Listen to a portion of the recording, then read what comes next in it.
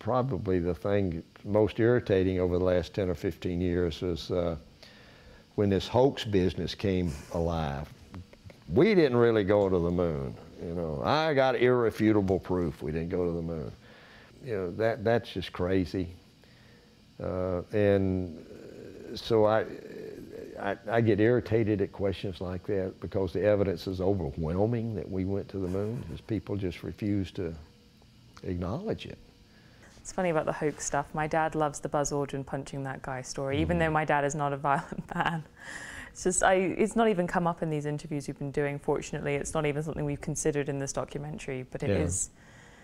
I can't believe anyone has the gall to say that to you, because you spent, what, 20 hours on it? That was the guy that, you know, Fox News 15 years or so ago did a special, Did We Really Go to the Moon? And there was a guy that instigated that, was I've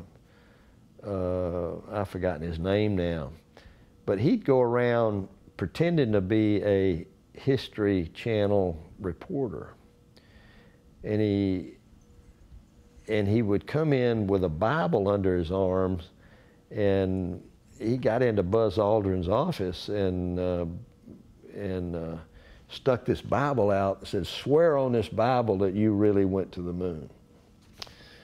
Well, Buzz said, "Bug off," and he kept bugging him, and he left the office or something. He was following Buzz, and finally Buzz hit him and knocked him down.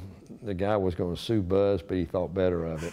And so that same guy called me a week or so later, and it was, I was in bed, we were in bed like midnight, and he started ranting at me that you're a Christian, but I know you're a big liar, and Christians don't lie, and why don't you tell the truth? You never went to the moon. And I said,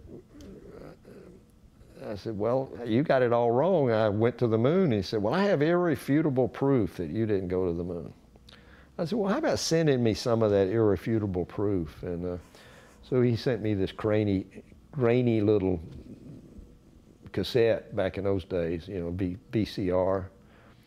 And it was that typical stuff: no stars in the sky, no hole under the lunar module, the shadows are wrong, everything you could easily refute. And then I had one other instance. I was in Tokyo speaking, and this was one of my Christian missions, and this guy jumps up in the audience and says, "Swear on this Bible that you," wasn't the same guy, but it was one of his apostles. And so I had a big fuss with him, and of course the Japanese are so polite. They were shocked, you know, how could this guy be so rude? But anyway, we had it out a little bit, and he got quiet, and so that was the only other time and that I've been confronted, been on TV, asked by various channels asking about what do you say to those hoaxers. And I can't believe anyone would bother asking it. It's so bizarre. It's just better ignored. Well, now I tell everybody, well, if you don't believe it, all you got to do is go to nasa.gov and search Lunar Reconnaissance Orbiter, and the orbiter has taken pictures of every Apollo landing site. And you can see our car. You can, on our landing site, you can see the car. You can see the descent stage we left behind, and you can see the experiments package. And then the dark area where we walked in between or drove in between. To me, that's irrefutable proof. There it is. We went to the moon.